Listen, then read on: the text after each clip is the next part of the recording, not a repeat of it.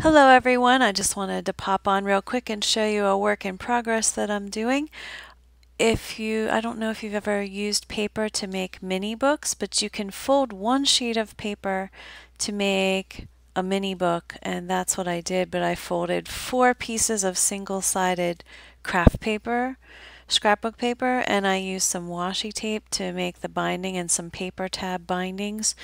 So after that, had an old planner from the Dollar Tree that I picked up, and I decided to cut down the blank planning things and just took some notebook paper to make this cute little notebook so far. So I have to go back in and put in the days for each month, but I will do that as I go. You could use this for goal setting, and since I'm a teacher, I started it in August and it will end in July. So I might use this just to keep track of meetings and things that are school related for the school year.